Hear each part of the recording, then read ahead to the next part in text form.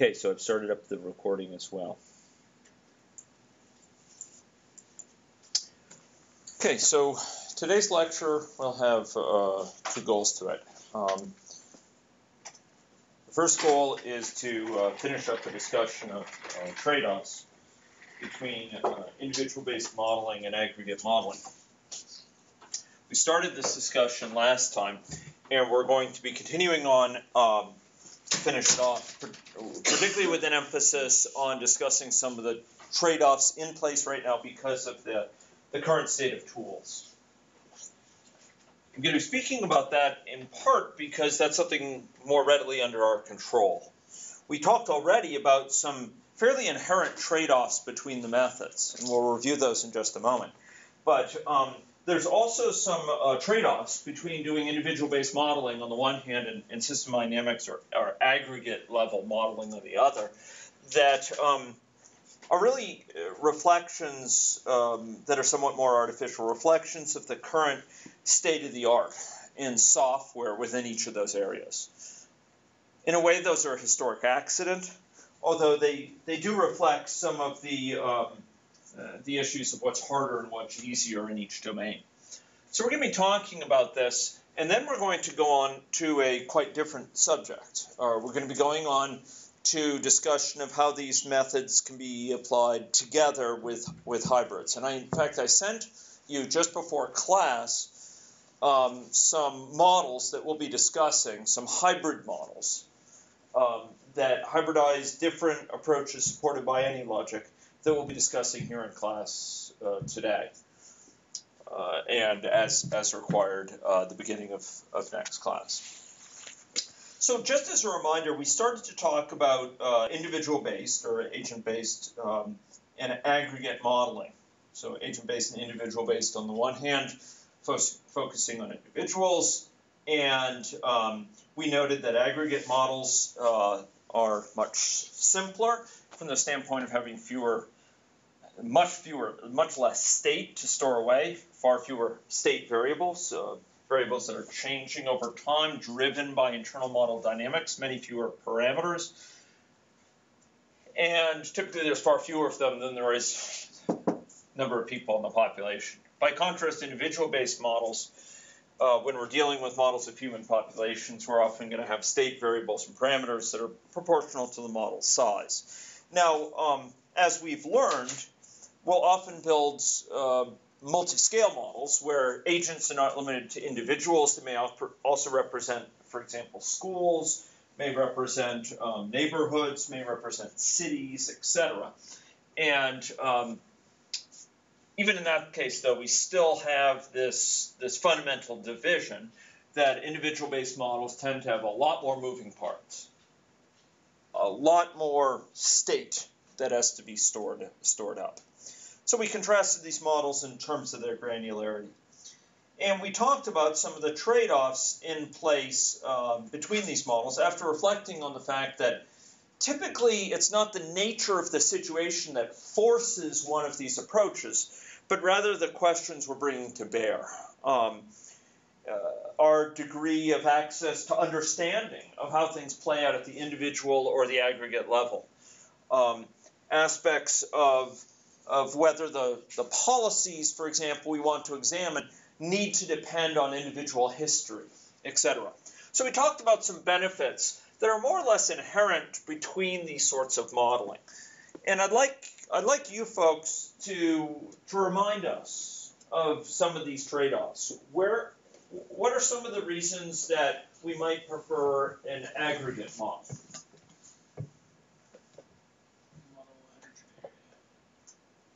Okay. Sorry? Okay, an aggregate model can capture heterogeneity. How do we do that in an aggregate model? You have to break all the stocks apart. Yeah. Scale it. You have to keep separate stocks. In fact, if we have a set of stocks that represent the population divided by healthcare status, maybe it's people without diabetes and people with diabetes. If we want to capture males and females, what do we have to do? Suppose we had those without diabetes, those with diabetes, and those with diabetic complications, say those with heart disease or kidney disease. And now we want to keep track of people according to their sex within the model, male or female. What would we do? Conceptually, what would we do? What's it? It needs to copy the entire diagram. Yeah. It needs to make a copy of the entire diagram. Right. Conceptually, that's what goes on. Now, in fact, the tools that are out there make this process easier from a visual standpoint and from an operational standpoint, involving less cutting and pasting, involving less sort of clutter in your diagram, by allowing you to use what's called subscripting. So just like in a mathematical equation, you can have an x sub I, where x now represents a vector and not just a single scalar quantity, a single number, but instead a vector of numbers.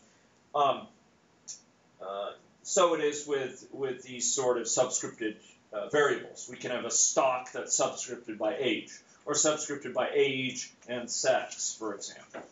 And that's useful, but there's still a problem. And what is that problem? Under what circumstances will we still see a problem? I emphasized this a bit last time. Can you repeat the question? Sure. So we can subscript a model like this. We can stratify it, make copies of it according to different subgroups within the population. But I'd argue that there's a problem with that approach that you can run into. What is that problem? There's actually a couple of them.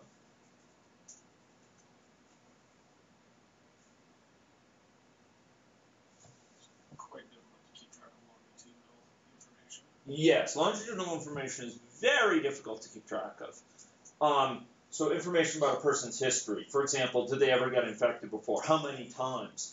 To capture how many times they got infected before, in principle, we could subscript the model by the count of times they've gotten infected before. So now we have perhaps a model with SIR, or SEIR, and we have copies of it for people who have never been infected before, people who have been infected once, twice, 3 times. This would, of course, be in a model where R goes back to S. You know? So we could do that, but it becomes very cumbersome.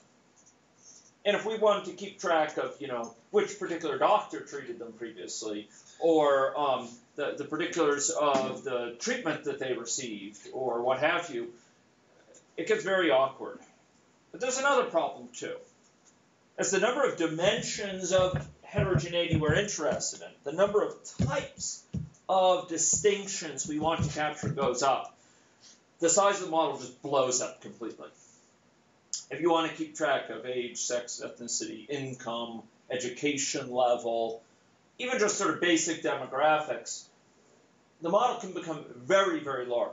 What's more troublesome, and we didn't get a chance to get into this, but I referred to it, is that if you have progression among certain dimensions of heterogeneity, if you have changes along those dimensions of heterogeneity, representing that becomes very awkward, because they start to interact in strange ways. First of all, you have to represent all possible combinations of states you can be in. You could be in this state of diabetes, this state of infection, this state, this income level, this sex, this age, this ethnicity, all possible combinations, and there's the blow-up factor. But trying to represent progression along these dimensions becomes very painful. Of those dimensions I've mentioned, which of them have common progressions? Which of those change?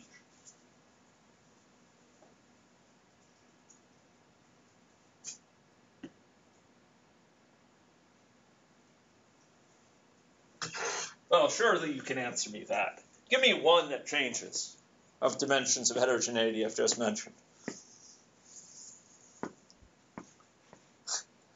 Oh, come on, folks, you can do better than that. A kindergarten class could tell me this. Okay, does a person's ethnicity generally change during their life? No. Does their age change during their life? Yes. Does their education level sometimes change during their life? Yes, otherwise this would be a kindergarten class. Okay, so one question might not come up in that context is, does their sex change during them? We'll leave that. But the fact is that some of these dimensions change. And it turns out representing people's status changing among multiple dimensions in one of these subscripted models, it requires sort of a lattice type of framework where you can go along this direction, you can go along that direction, and it becomes cumbersome, particularly if you start thinking of interactions of the progressions along multiple dimensions and so on. So that becomes cumbersome. So you can, in fact, capture heterogeneity within an aggregate model, but it becomes awkward. How do we capture heterogeneity in, say, age, sex, income, education level, etc., within an agent-based model, within an individual-based model? How do we keep track of someone's, for example, their income? How do we do that? How might we do that? A variable. Yeah, you just have a variable. Now, if we reflect on the fact that in an aggregate model, the distinctions, the heterogeneity has to be discrete in its categories. We classify people not by exact age, but by age category, right? We capture them income, not income exact, but maybe income decile or income quartile, dividing the set of all possible incomes up into 10 categories or 4 categories or what have you. We have to make that distinction within an aggregate model discrete because we can't subscript by continuous quantities. If we did, it would be a PDE. It would be a partial differential equation, not an ordinary differential equation underlying it. Is it possible to capture continuous heterogeneity with respect to something that's a continuous variable, say income? Is that possible to capture within an agent-based model? How do we do that?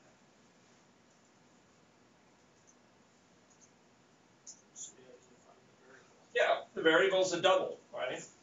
Now, yes, I know, ultimately computer is discrete and so on, but there's a huge difference between being able to deal with 10 categories of income, because the model starts to blow up, as the number of dimensions of heterogeneity go up, as you might have to in an aggregate model, versus, 2 to the 32nd types of divisions or what have you of income. There's a huge difference in the dynamic range associated with the continuous quantities as represented by floating point values is very, very large. So we can actually capture good approximations to continuously varying quantities within an agent-based model very readily, just as easily as we can capture discrete categories.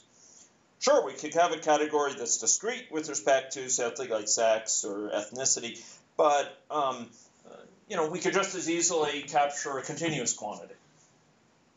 How many pack years have they smoked cigarettes? What's their cumulative exposure to overweight? What was their birth weight when they were born? Capturing birth weight in an aggregate model, you could divide into categories, but you'd have to chop pretty finely to get at the sort of level of precision you might want for some analyses. So capturing continuous quantities is very readily done in an individual-based model, not very easily done in an aggregate model. Heterogeneity associated with history is another aspect. Okay, so those are some considerations there. Give me a consideration, though, which would make you attracted to an aggregate model, or could make someone attracted. It doesn't have to be you. It could be your professor. What would attract someone to an aggregate model? What feature of it? What can we do with an aggregate model that it's not so feasible at this stage of our sort of analytic insight to do with an individual-based model? You can deal with really big populations in a really fast way. Yes. Very fast. So fast it can be interactive. I gave the example of a climate model boiled down from a highly disaggregated model to a to a simple stock and flow model that's used in simulating climate negotiations between multiple parties. And being able to run it quickly, get immediate insight as you adjust parameters is worth a lot. It can lead to a lot of policy insight that's hard to evolve at a visceral level, hard to really develop and internalize with an individual-based model that may require hours to run. Or in the case of climate models, days to run, what have you. So this is something important. What's another thing I can do with an aggregate model that's very hard to do with a lot of individual-based models? Incidentally, I will say, and we're going to come back to this point, that another reason aggregate models are so much quicker to run is because you don't have to run them many, many times if they're discrete. If they're deterministic, because they always give the same results. Whereas our models that we're building in AnyLogic for agent-based computation, they're stochastic. They actually give somewhat different results every time we run them. And to develop confidence about the range of variability and the average, we have to run it many times to make sure we're not just seeing a fluke through a single run, just some odd behavior. So that's a reason that they take, not only does one run take a lot of time, but you have to run it many times. But what's another advantage of an aggregate model? What other advantage might recommend it? Think about from the perspective of a researcher. Well, it turns out they're a lot easier to analyze. We again haven't dwelled on this in this course. In fact, it went very light on this side. But we can gain tremendous insight through analysis, through formal analysis of aggregate models. So we can understand under what situations they're in a sort of balance, in an equilibrium. In other words, when they're in a fixed point. We can understand when they're stable, under what conditions they're stable, under what conditions an epidemic will be caused by the entry of one person, under what circumstances the situation will resist disturbance. We can reason about an aggregate model's behavior in many cases over a wide variety of circumstances, wide variety of parameter values. We can get insights into its possible types of behavior. Now, this is only really possible, I should say, for simpler aggregate models. And this is a philosophical trade-off you will find out there within the modeling community. Between, on the one hand, people who like to build models that are readily understood, where you can really analyze them and really deeply understand what's going on and the possible behaviors that could be elicited from that model. Another group of people would like to see models that are much more tightly coupled to observations in the world, characterizing things as they are in some particular circumstance, and really capture a wide variety of patterns that we observe in a really rigorous way, so that when we ask policy questions, they are really grounded in real-world understanding of sort of things as they are. And this is a trade-off, because analysis requires simplification. And you can solve often with analysis these problems exactly. You can find out exactly under what circumstances this certain disease-free state will be stable. So in other words, under what circumstances the public health system will remain protected even if someone comes with Ebola to the Saskatoon airport. Under what conditions it's stable. The problem is you're doing that analysis on a simplified version of reality, a grossly simplified version. So we can get exact answers, deep insights, in extremely crude representations of the situation. We know exactly why that crude representation behaves the way it does. But if we're dealing with very, very grounded, textured, detailed representations of how things are in the world, often we're much more limited in sort of the deep insights we can get mathematically with them. We have to instead just run simulations. So this is a real trade-off. Do we go for a exact solution to a different sort of simplified version of the problem, or do we get a rough solution to a quite exact representation of the situation? Well, I shouldn't say exact, but quite detailed representation of the situation. This is often the trade-off. And you'll find people coming off coming out in different ways. And a lot of it has to do with the research question you're trying to ask. Are you trying to build a model for insight, or are you trying to build a model for prediction? Are you trying to capture down to the second decimal point trade-offs between policies, or are you just trying to understand why you're seeing a certain type of behavior? Are you using it for building hypotheses as a thinking tool? These are different uses of models. And if you find people who have one idea of the use of models in mind, they'll criticize models in the other camp, saying, from that frame of reference, from that sort of framing of the problem, they'll say these other models are no good. But they're judging it with respect to their own criteria. And it's a little bit transgressive in that sense. It's a little bit presumptuous to take your own terms of what you're trying to accomplish and assume that someone else is trying to accomplish the same thing. Models are built for different purposes. And one of the biggest distinctions of all is this distinction of whether you're modeling for learning, for qualitative insight, and for just roughly trying to explain things, where you're dealing with a caricature of the world, maybe of no particular situation in the world, or are you trying to quantitatively predict in a much richer way, which requires a commensurately greater detail. So I listed up here some of the trade-offs, and we talked about a bunch of them last time. Longitudinal data had a lot to do with it, the issue of historical data. This is really big in the health context because we do have so much data on individual behavior. And after all, if our model is trying to capture something, one of the most important things it can capture is individual behavior over time. And aggregate models are limited to cross-sectional depictions of the situation. There are hidden assumptions in aggregate models about individual trajectories, statistical assumptions, but they're often hard to elicit from aggregate models. But we did note that aggregate models are easier to construct. They're often easier to calibrate, to parameterize. We can do formal analysis on them. They're easier to understand because there's fewer moving parts, particularly when you're just dealing with a 2 or 3 stock model, as some people prefer. They have better performance, much better performance, and these things matter because they save us time that we can then invest in model refinement and further investigation of policies. Individual-based models have better finality to many dynamics. We can capture things like memory-full processes instead of memory-less processes. We can capture exact timing of aging instead of dividing it up into a set of first-order delays that are coupled together in an aging chain.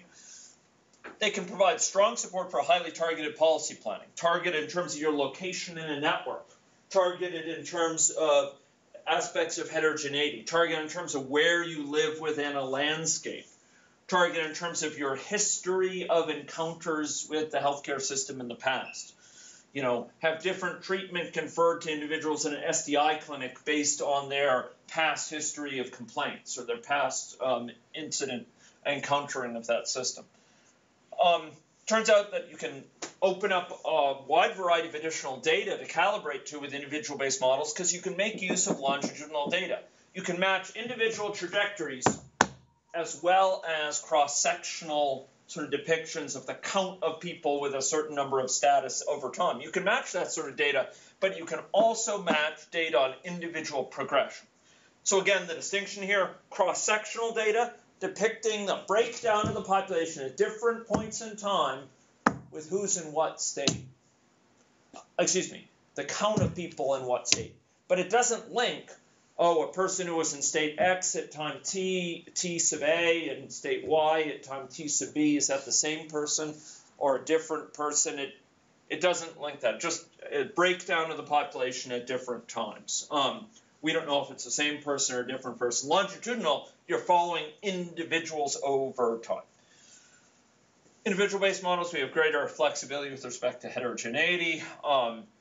We can capture continuous variables, for example. We can examine finer-grained consequences of things, such as network spread. And we can have simpler descriptions of causal mechanisms. Any questions on this before I go on to some more pragmatic considerations in terms of trade-offs between, in terms of the software frameworks and work that we have cut out for ourselves those of us who are computer scientists. Any questions on this? Okay, so I had some key needs motivating both sorts of modeling, and both are really, really useful. Okay, so sort of fast forward here. So we talked about some of these factors, heterogeneity and capturing it, particularly with respect to multiple domains of progression. Much easier to represent at an individual level because we don't have to represent all possible combinations of states. In a subscripted model, we have to represent the rules for any possible combinations of states. Age, in utero exposure, sex, ethnicity. Here, we can represent each condition more or less separately, and they can interact only at very specific places where we wish them to. So we can represent health conditions. Each one classifies an individual with respect to that particular health condition, and we don't have to represent all possible combinations of them. So we can capture phenomena across networks and in space. A very important issue that I didn't dwell on, but I've mentioned before, and I'll just emphasize here. Frequently we're concerned about phenomena at a variety of scales. Institutional level, individual level, interinstitutional, aggregated level.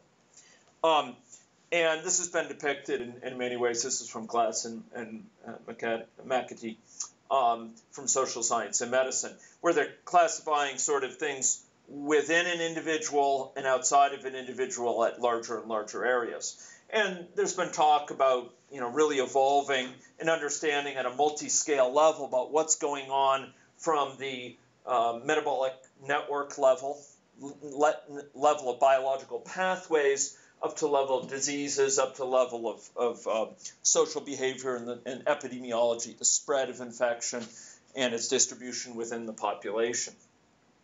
And this sort of multi-scale framework has been appealed to with for many problems, including in this case problem of related to obesity, which has a lot of impact on chronic diseases as well, it turns out, as some infectious diseases and other conditions.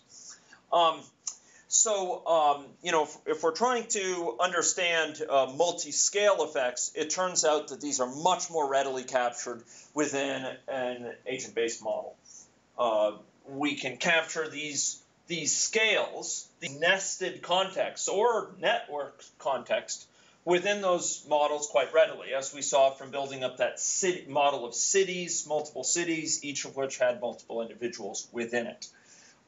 Here we can capture these nesting phenomena in a way that's very comfortable to us because it mirrors the nesting we see in the world, in the broader world. In terms of stochastics, aggregate models are most commonly deterministic. You can build aggregate models in Vensim, for example, or for that matter in AnyLogic, stock and flow models with stochastics. We can build these models with stochastic flows.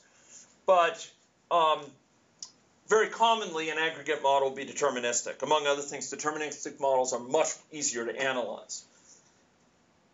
However, sometimes we want to capture those statistics because we want to reason about variability that's seen, for example, in historic data.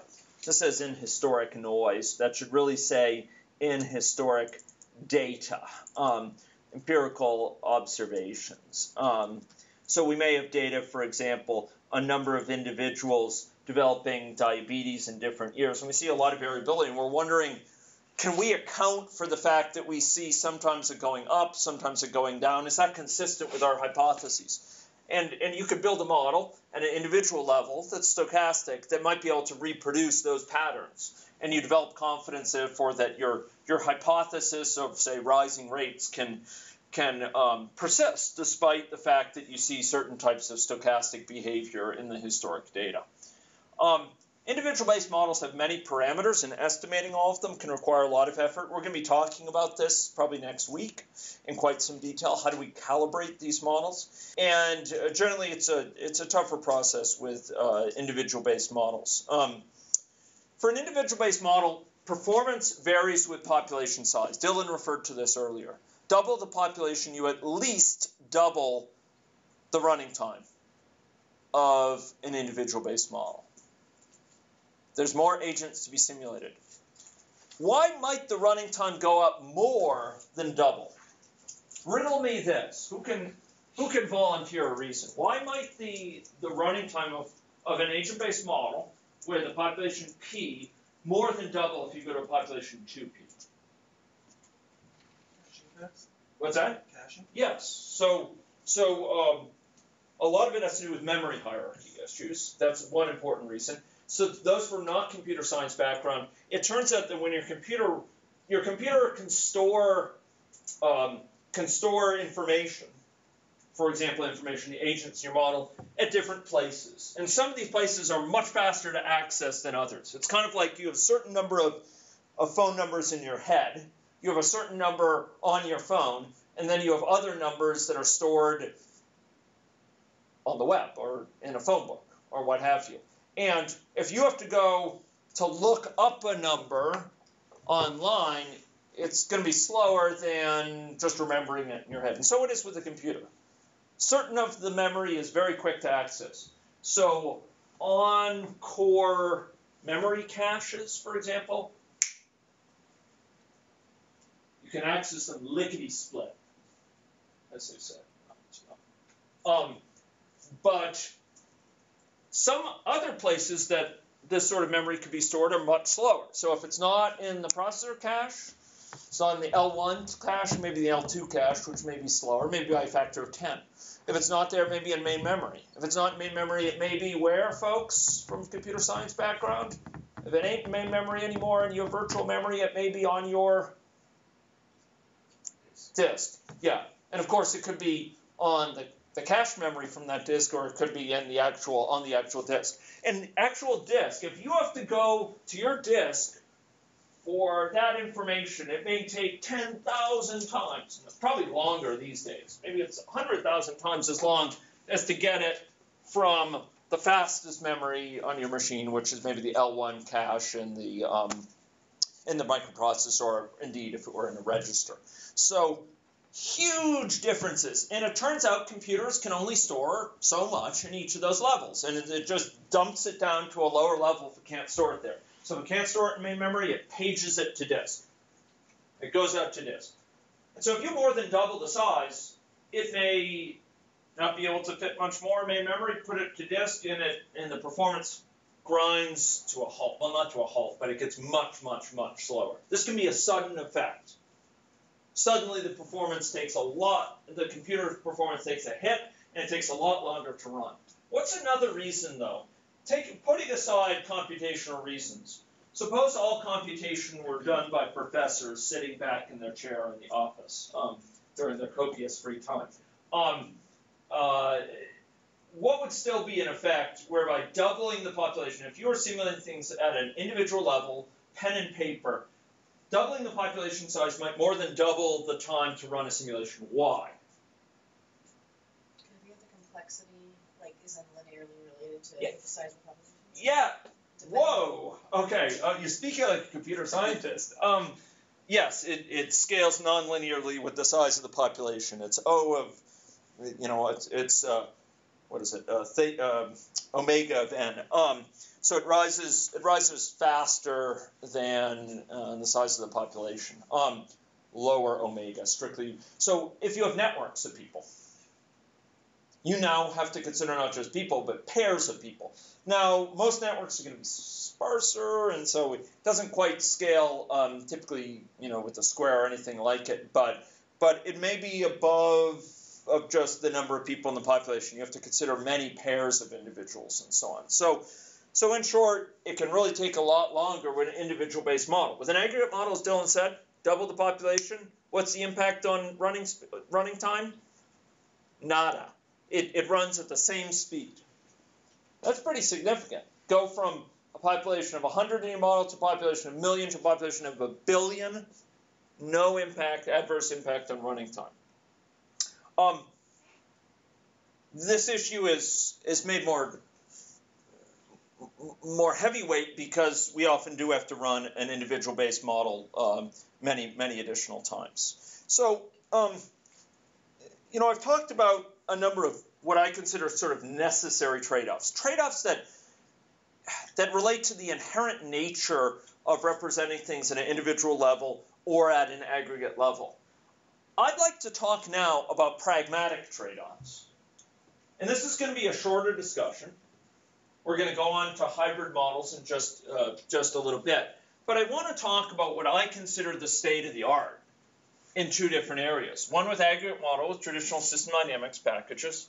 And actually, AnyLogic supports this on the right as well. And then, on the other hand, AnyLogic and agent-based modeling right here. Current package deal is that traditional system dynamics packages do support actually individual-based modeling using subscripting. Stretch your minds, ladies and gentlemen, for a moment, if they're not already stretched to the breaking point. Hopefully they're not entering the plastic regime where they're going nonlinear. I'll have to exert a damping function if that's true. Stabilize the situation if the eigenvalues go above 0. Okay, so how would you, through subscripting, support individual-based modeling in something like VenSim? If you wanted stocks and flows for every individual in the population, what could you subscript the stocks by? By individual number. So individual 1 stock, they have a stock of their glycemic level. And individual 2 has a stock of their glycemic level. You can subscript it by individual. That gets very awkward if you have a dynamic population. People being born and dying and so on.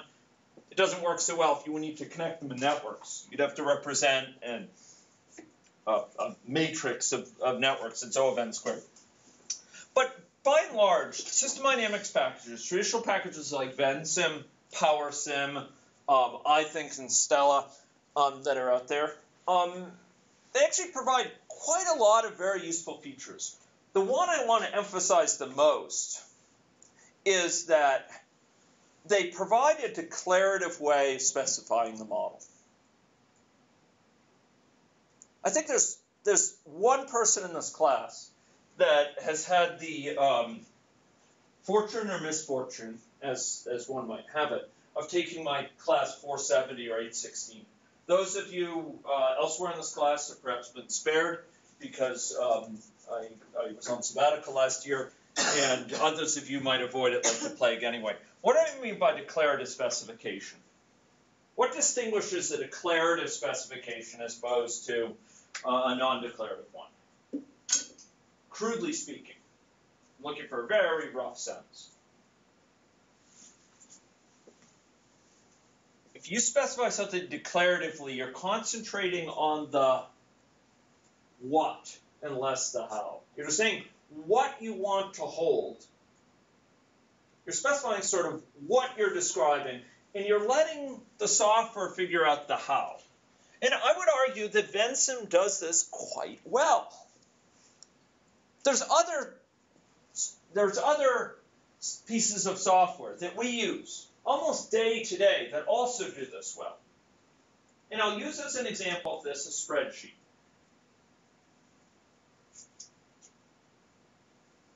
Perhaps you folks would be shocked if I were to tell you that a spreadsheet can be viewed as a program. A lot of spreadsheets can be viewed as specifying a program. Where's the program encoded within a spreadsheet? Where's the logic within a spreadsheet? Where's the thing that limits sort of what values it can take on? Where do we specify those things? Where do secretaries specify them? Where do people from social science background specify them?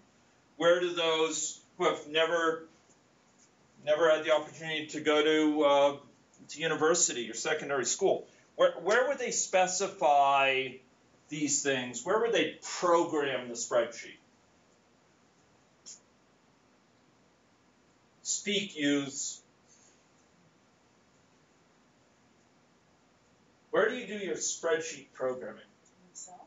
Yes, and what do you enter in the cell? You enter a formula. You enter a formula. You can view that as assorted programming. It's not type of programming we think of with for loops and if statements and all that sort of stuff.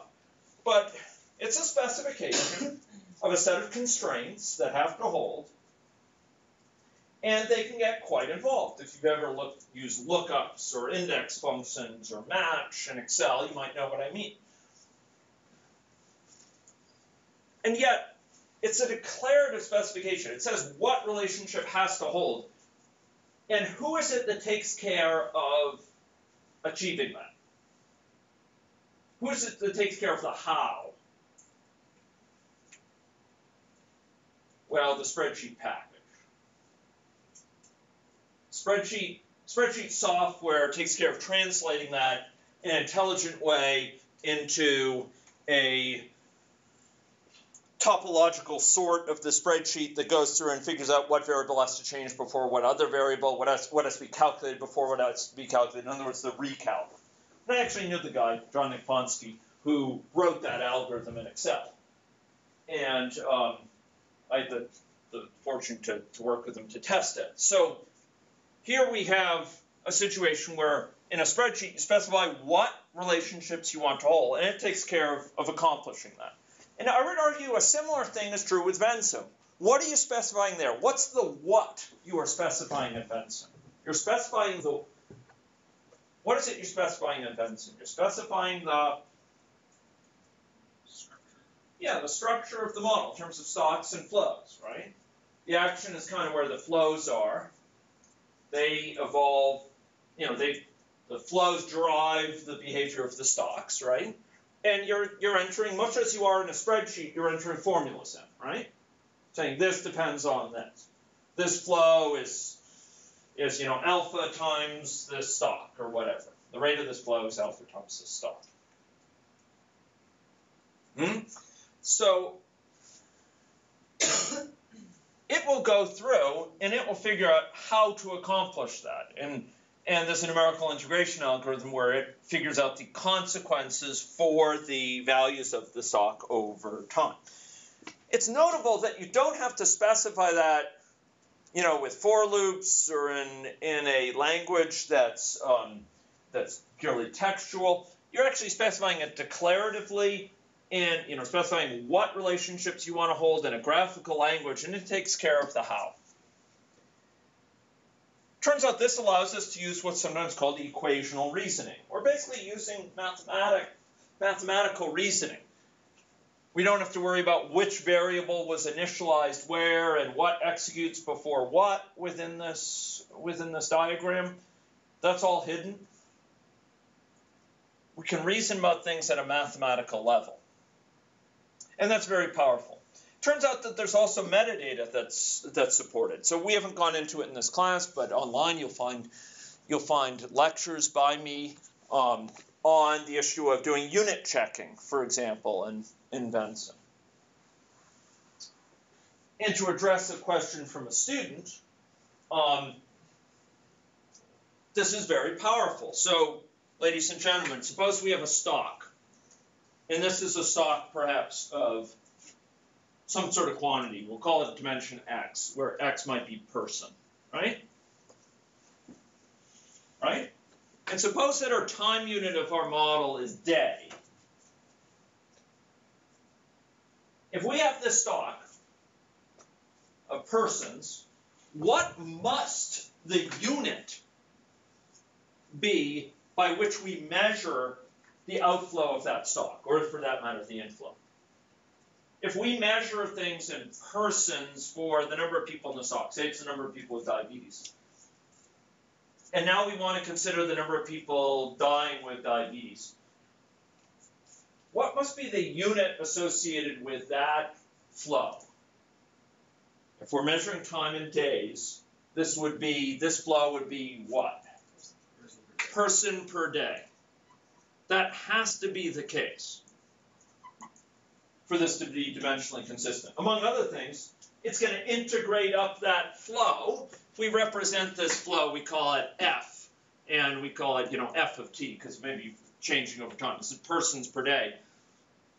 This stock you know, the value of the stock, we could write it down as, you know, d person, we'll call it dp dt equals, you know, some value for this, f of t, right? And so dp equals f of t times dt. And so dt is in, if time is measured in days, dt is measured in days as well. It's just one time minus another time, so it's days. So we're multiplying the value of this flow times the time to get the change in the value of the stock.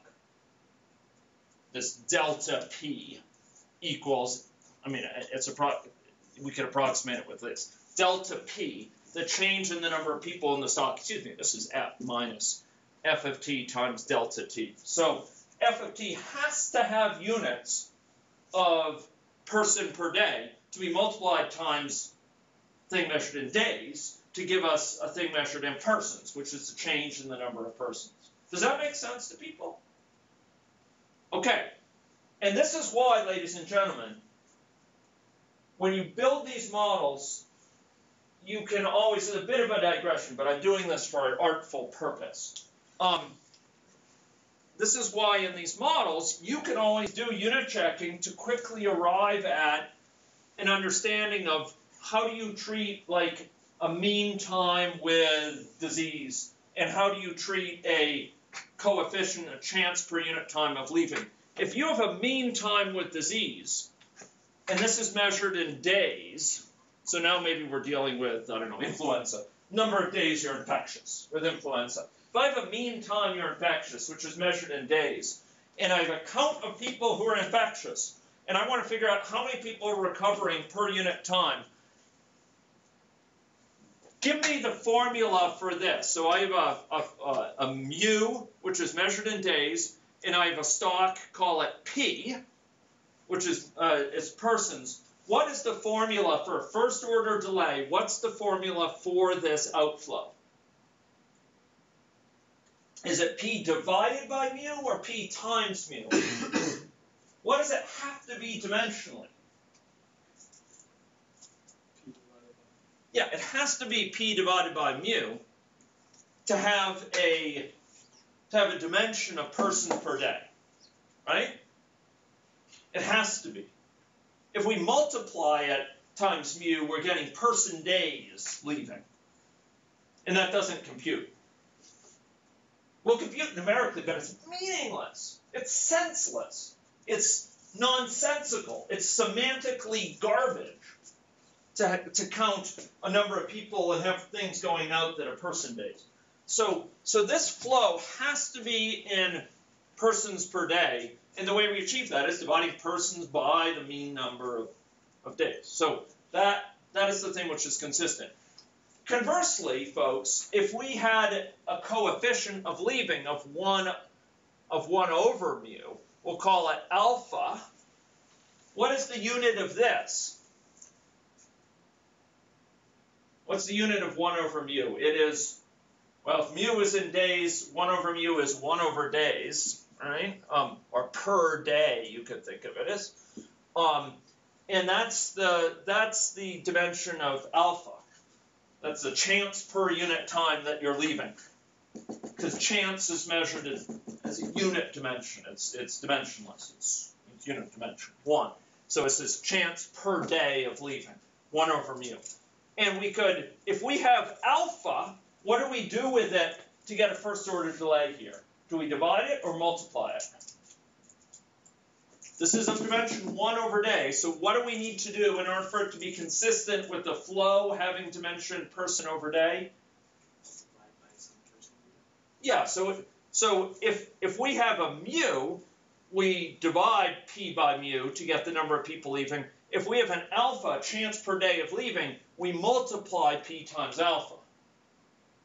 Because now we're multiplying persons times something that's of dimension 1 over day, and we again get something that's person over day leaving. Persons per day leaving. So these are these two different forms of this. And alpha is just 1 over mu. You can go between them. The chance per day of leaving is 1 over the mean time with that infection for a first order delay. So dimensionally, dimensions tell us a lot about what has to be the case here. And they should guide us when you look at a model like this and you're thinking, okay, I have a mean time with these. Do I multiply by it or divide by it? You have to divide by it to get persons per day going out. If you have a chance per unit time of leaving, it's chance per day, and you have to multiply by it to get persons per day leaving. Does that make sense? Okay. So what I'm saying is Vensim checks this for you. It can check this for you. If you tell it the units associated with different quantities, it will double check all your units are correct. It will make sure you're not dividing by an alpha or multiplying by a mu. It can check all that for you. It's very powerful in that sense. It allows you to, when you run a Vensim model, there's output produced, and you can go back and reflect on that output 6 months later. You could go back and check out the runs we built with Vensim a month or more ago now, because those things are saved away. So Vensim actually is a very powerful tool for hiding a lot of the programming, and that's one of the reasons it's so popular. Now, AnyLogic, on the other hand, which I consider the state-of-the-art agent-based modeling platform, I mean, the repast is getting very good, but in terms of declarative support, AnyLogic is well beyond it, in terms of sort of the sophistication of the what. Give me a declarative mechanism within AnyLogic, a mechanism that allows you to more specify the what, and it takes care of the how. When I build up an AnyLogic model, certainly I have to do some Java coding from time to time, and there's little snippets of it, little bits of it here and there. But where's a place that I can more describe the what, and more focus on the what? Focus on describing the situation, you know, what is the case, and it will take care of all the details of it, or most of the details of it. There's actually quite a few cases of this. Give me some examples. You give a parameter to a population saying you want the age to be a log normal distribution. You don't actually worry about the how. You just say, this is what I want to do. Excellent. Excellent. How about another one? We introduced it briefly at one point. Statistics. Do you remember how we told it to add a statistic to a population? How do we do that? We go to the population, we do add statistic, we tell it what do we want it to do. Do you want it to sum something up? Do we want it to take the mean of something, take the max, take the min? And then we tell it what expression to use, and it takes care of the how. So those are some examples. But how about in terms of describing behavior, maybe behavior of an agent, for example? How do we describe an agent's behavior in a more declarative way in AnyLogic? We could write agent code. We could write some Java code to make the agent do odd things. But how might we commonly describe behavior of an agent? Give me two mechanisms. State chart. We could diagram out a state chart. We have to fill in little bits and pieces, just like we do fill in formulas within Vensim or formulas in a spreadsheet. But it basically takes care of the how. In most agent-based modeling packages, you would write the Java code to do that state chart, to implement the state chart, which is, for someone from computer science background, not terribly hard, but it's error-prone, it can be buggy, and it's hard to change, it's harder to change, and it's harder to visualize. If you look at a bunch of Java code, even someone who's spent much of their life writing Java code, there's a lot more interpretation that has to go on to turn it into your understanding in terms of a state chart about what's going on. And a state chart allows you to describe that. How about another mechanism for describing individual behavior in AnyLogic that could be applied at an agent level? Well, events you could use, for example. You could describe an event.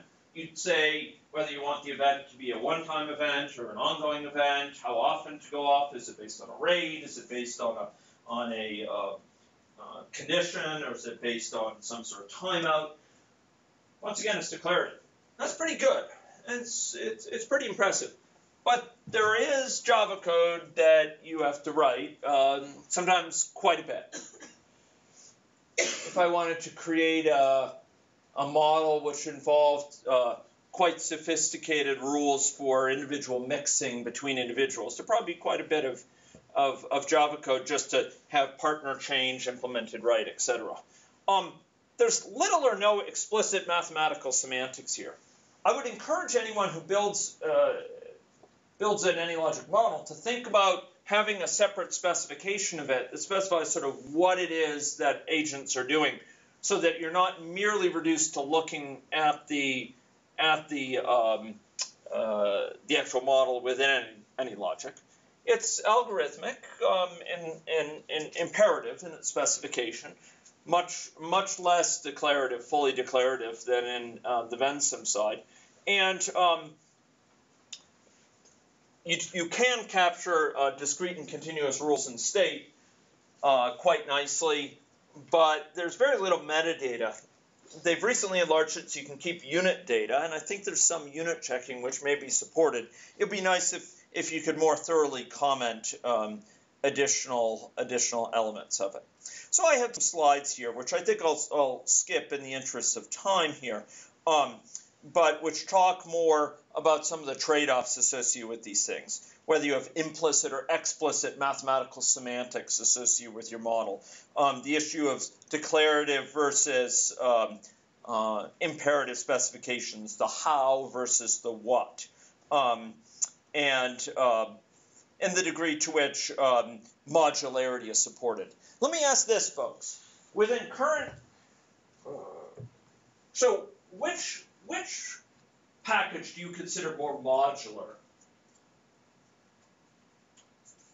AnyLogic or Vensim? So if I were to build up an aggregate model in Vensim with stocks and flows, what are the options for modularity there? Could I build a model out of pre-existing pieces? I guess you can copy and paste. That's what it is. That's right. So it's basically copy and paste modularity. You can copy from one model to another. And that's a brutal sort of modularity. Brutal in the sense of if there's a bug, you copy the bug too, and then you have to go back and fix it in 2 places. Maybe you detect it in one, you forget to fix it in the other 3 places it lives. Where if it's modular, we can make use of pre-existing pieces and keep the definition only at one place. And actually, we can do that much more readily within AnyLogic. After all, it's built atop Java. We can build modular systems within Java. So it's a little bit easier to do. There's still limitations on it. For example, we can't easily share a given agent class between multiple projects. Data in models is not merely numbers. It has meaning. The meaning relates to its dimensions sometimes. Is this a person per day thing? Is it a person thing? But we also might want to associate other information with it. Degree of uncertainty. Where did it come from? The provenance of this data. Where did this value? So just this morning, Dylan was asking me about a model. Where did this data? What is this data? Where did it come from? That's metadata. That's information that could be stored with the data, but all packages have limited support for that right now. You might be able to put in some comments, and that's good practice, but they have limited ability to sort of trace around in your model what the source of the data was, the degree of uncertainty on it. Turns out that there's some real potential for defining rich algebras, which could aid in model building, would capture some of the sort of semantics associated with different variables. For example, flag a variable if the data if its value depends on data that's more than a certain age old, or that had a source outside a certain level, etc. It would be very desirable if packages move towards a situation where more data can be stored. Right now, Vensim and packages within the system dynamics world are better, but still not very good for storing metadata like unit and dimensional information. I think we'll leave this. Okay, so some central points. There's some big differences between agent-based modeling and aggregate modeling as used by traditional system dynamics. These differences do have significant impact on model results in the modeling process. Both traditions have strong advantages in addressing different sorts of problems. And you know, I think painting these as two opposing techniques is really doing a disservice. We need to ask, what does each do well, and how can we use them effectively together? How can each learn from the other? I think I'm going to leave that right now, and I'm going to go into an issue that we're going to start on a discussion of hybrid modeling. So I'm going to switch over right now to a different presentation here. On hybrid system science methods. And this is, we're going to be able to spend a lot less time in it. We'll spend about the next 15 minutes. So this lecture is going to focus on how do we use these techniques together. System dynamics, agent-based, but also some other techniques. And my view here, and I'm one of a few people really exploring this. Should be careful. There's more and more actually these days, but I've certainly been interested in this for many, many years, how these techniques work together. And my own viewpoint is that they're highly complementary. Different modeling methodologies seek to answer different types of questions, and no one system science methodology offers a replacement for the other. And there's real synergies that can be secured by combining these methodologies. And one of AnyLogic's most powerful features is the ability to combine these methodologies within a single model. So in our work, we found it really beneficial to co-evolve multiple models, some built in Vensim, some built in AnyLogic, but also to use multiple techniques within a single model. So I'm going to be talking for the next 10 or so minutes, and then subsequently on Tuesday, about using jointly several types of modeling techniques. Okay.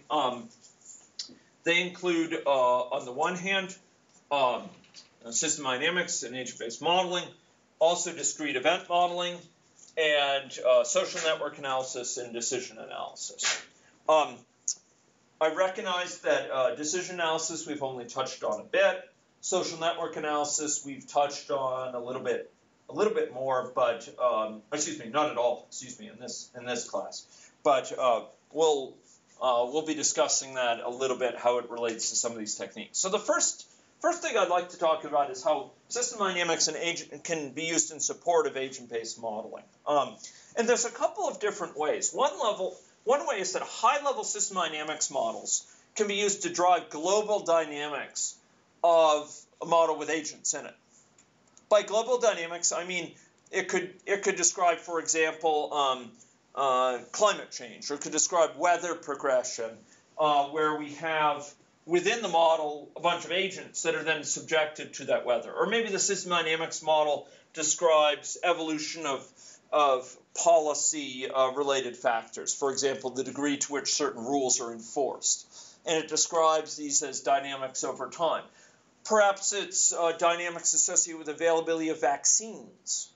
So the available stockpile of vaccines. So that's described with a system dynamics model with stocks and flows, and then individual agents are vaccinated. So here we would have vaccine uptake, or excuse me, vaccine delivery associated with flows, vaccine delivery to individuals, vaccination occurring to agents, and associated with an outflow from a vaccine pool, of vaccine doses available, for example. Another way they can be supportive is within a system dynamics model, you might derive parameter estimates for a low-level agent-based model. So you actually use a high-level model to arrive at some estimates that are then plugged into an agent-based model.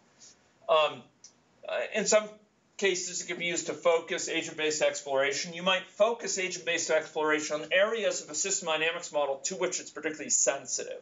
So if you find your system dynamics model very sensitive to assumptions about one particular aspect of the model, you might then perform an agent-based model that looks at that issue in greater detail.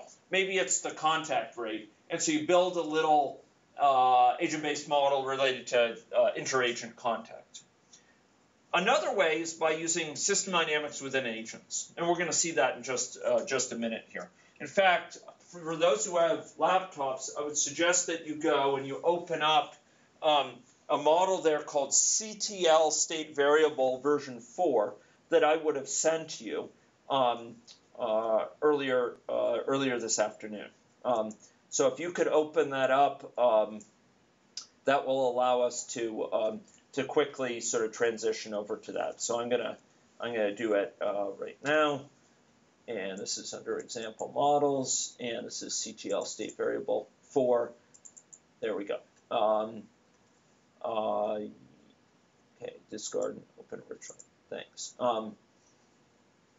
Okay. So here we have stocks and flows within an agent that are driving continuous elements of agent evolution. Okay. So agents are evolving in a continuous fashion, or at least partially continuous fashion.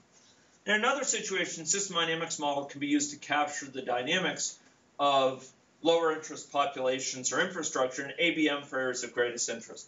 So suppose you had a model, for example, of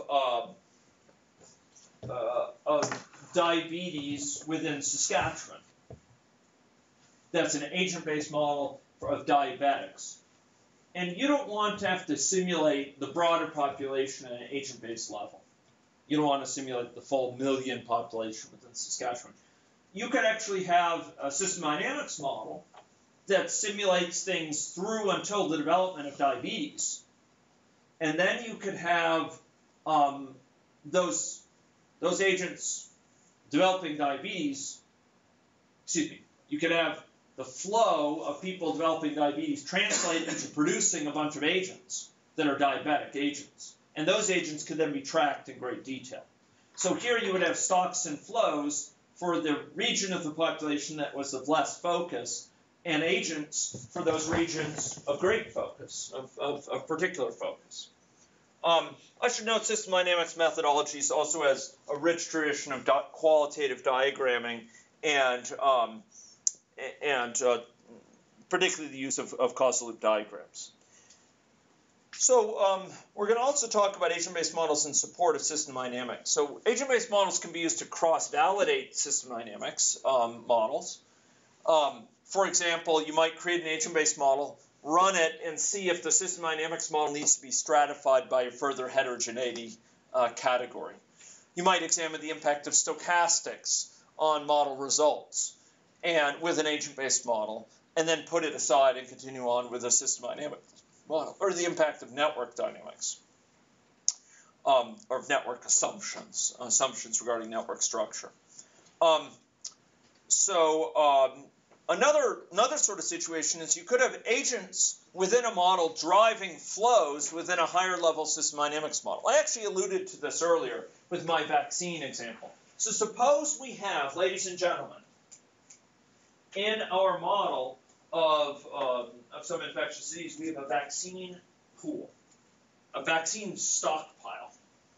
And those vaccines arrive from the supplier, perhaps Roche Pharmaceuticals or some other company, and they are then delivered to individuals. There might be an inflow to that that's described by industrial processes and considerations, and the outflow associated with administration would be driven by agent dynamics. Who is receiving the vaccination at the agent-based level? And that might be based on issues having to do with the efficiency of processing individuals within clinics, etc. So it could be quite complex, but the flows are encoded, the number of vaccine doses available are encoded within that's a stock within SD, and the flow would be driven by agent dynamics, potentially also discrete event dynamics. We might also use an agent-based model to investigate specialized interventions, for example, those that depend on individual history. And finally, you might use it to determine parameters for a system dynamics model. So I'd like you to open up the CTL state variable and I'm going to just go switch to it. So Neil, can you see my AnyLogic here? Okay. So I'm going to go down and I think it's the last model here. Yep. And let's just run this model, and then we'll explain a little bit what we see. So we'll go and run this thing, and what we see is individuals. They're hitched up in a ring, and we see individuals exhibiting unusual behavior, shown with sort of bright flashing lights. And we see, moreover, a graph below, which is actually summarizing up over the entire population, I believe, the sum of virus levels within these individuals. So these individuals were in a network here. That's what sort of network, ladies and gentlemen? What sort of network is this? Speak, use in a Greek chorus. That's a ring Linux. Yes, okay. Fell short of a Greek chorus, but it was appreciated. Okay, so that's a model. Let's go see what's going on here. So double-click on person, and what you'll see is that each person has their dynamics described by a set of state equations, as described by a set of stocks and flows. In fact, if while we were running this, and I'll run this here, and we could go and drill down into it, one thing we'll see is that within an individual, their levels are fluctuating. So here we have individuals with virus levels,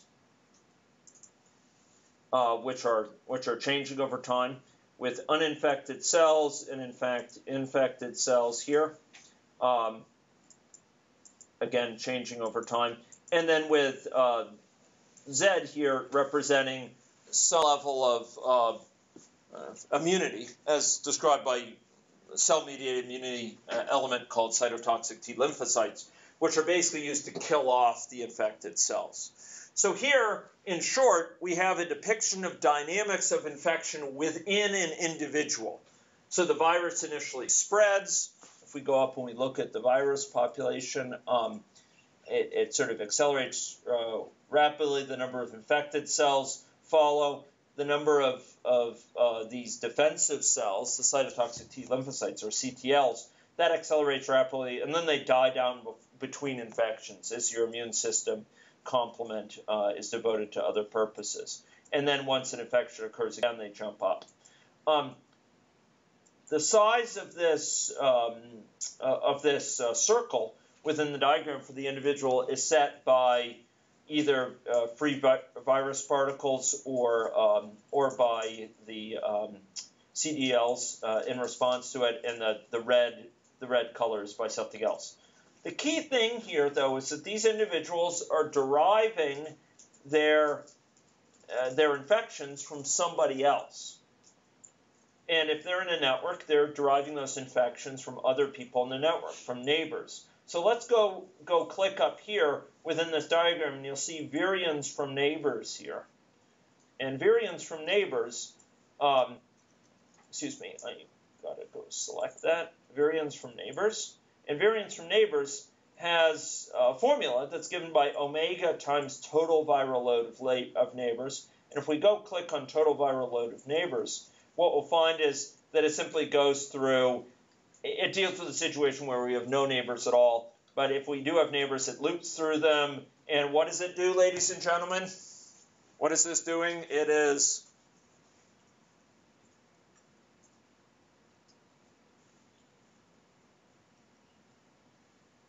this is the problem with code. The what is not clear, absent specification. The what is not always clear. You have to look at the how. And even if you think yourself a coding god, it takes a little bit of time to be sure you understand code when looking at it. And that's why it's so valuable often to be able to specify the what and abstract away from the how where possible. Dive down to it when you need it, but otherwise abstract away from it. What does this do? What is the function of this code? Who can describe it to me briefly. The sum of viral load of all neighbors. Sum of viral load of all neighbors, and it's 0 if there's no neighbors at all. And one of the best clues for that is, in fact, the name. Total viral load of neighbors. That's why naming is so important, folks, from a software engineering standpoint.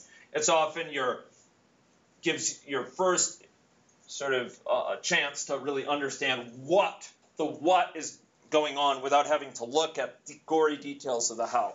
So this is summing up over all your neighbors the viral load across those neighbors. So this, ladies and gentlemen, and by the way, where are these neighbors determined by? They're determined by get connections. And what does that give you in AnyLogic? Where have we seen get connections before? What does this give you? What is get connections? Similar to get connected neighbor, it gives your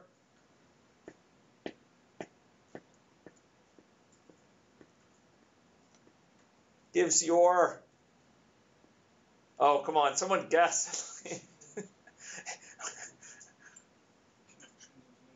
Yeah, connections in a network. Yeah.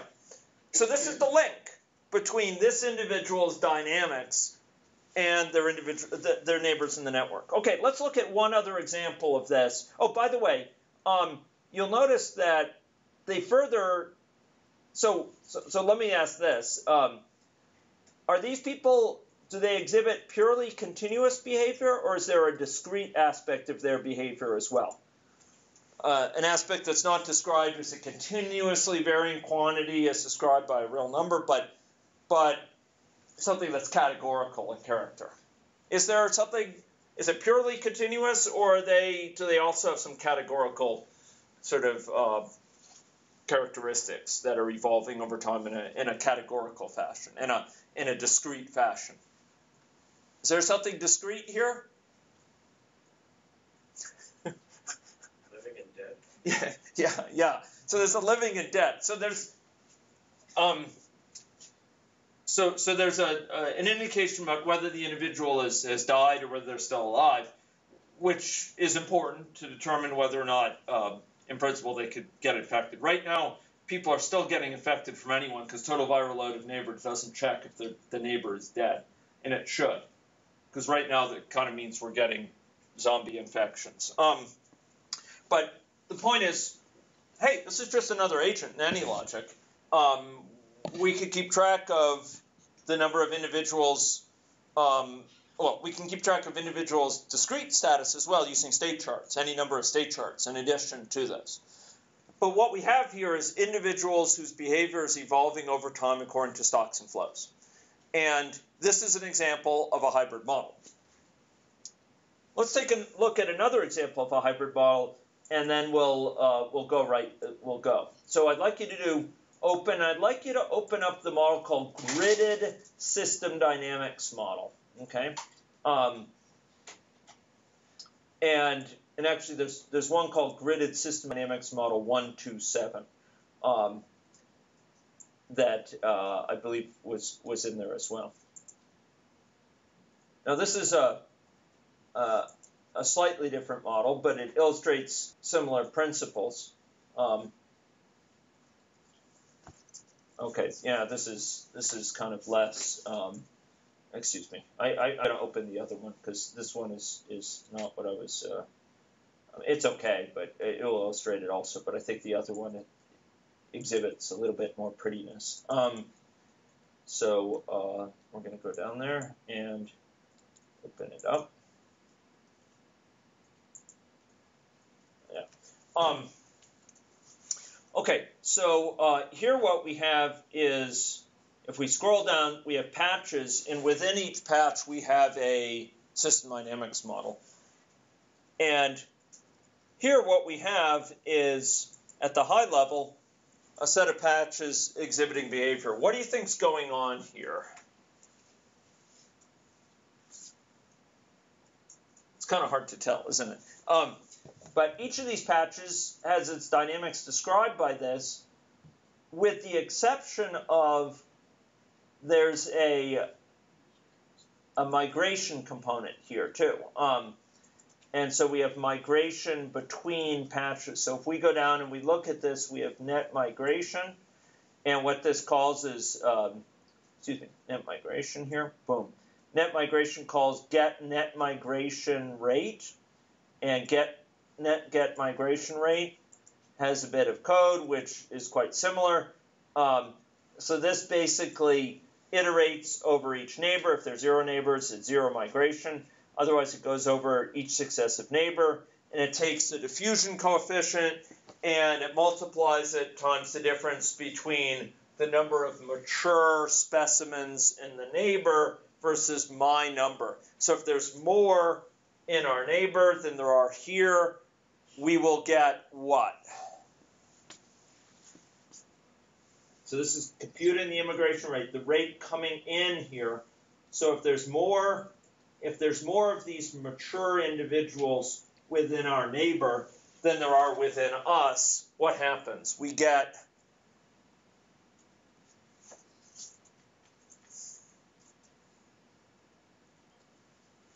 someone.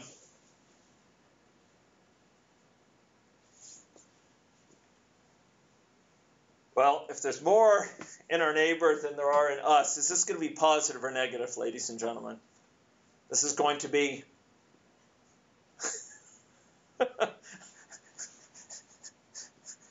hello?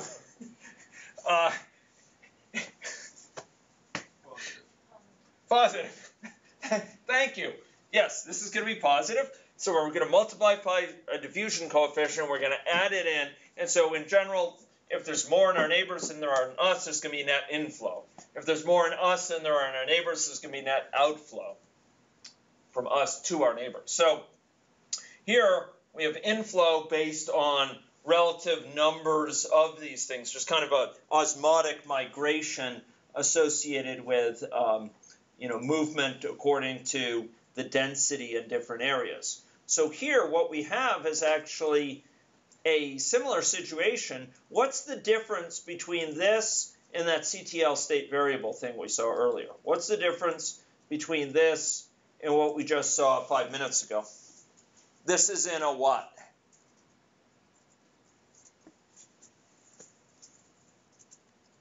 Well, let's go look at that net migration. Ladies and gentlemen, this calls get net immigration rate. And this is calling off to our neighboring patches. And our neighboring patches here are defined by neighboring patches, get neighboring patches, okay? And get neighboring patches here is actually calling off to, well, it's actually a more complicated thing. Check if this is a toroid, but this calls get neighbor. Why is this calling get neighbor? What did this other one call? Who can remind me? What did this other one call to get the number of viral loads of neighbors? What did this call? Get connections. What's the difference between the two? Anyone remember? Get neighbors is neighbors in what? In locality. It's in space. So it's getting our neighbors surrounding us, whereas get connections is getting our neighbors in what? Network. It's in our network, yeah. So this is the same basic principle. We have agents with at least some continuous dynamics described by system dynamics, stocks and flows. They are embedded here in a spatial topology linked up to neighbors as well as geometry. In the other case, they were linked into a network in a more irregular topology. But we have spread. Here we have migration in this model. In the other model, we had not migration, but infection occurring. So there wasn't a conservation. It wasn't like my infection goes from me to another individual, thereby leaving me with less infection. It just infects another individual.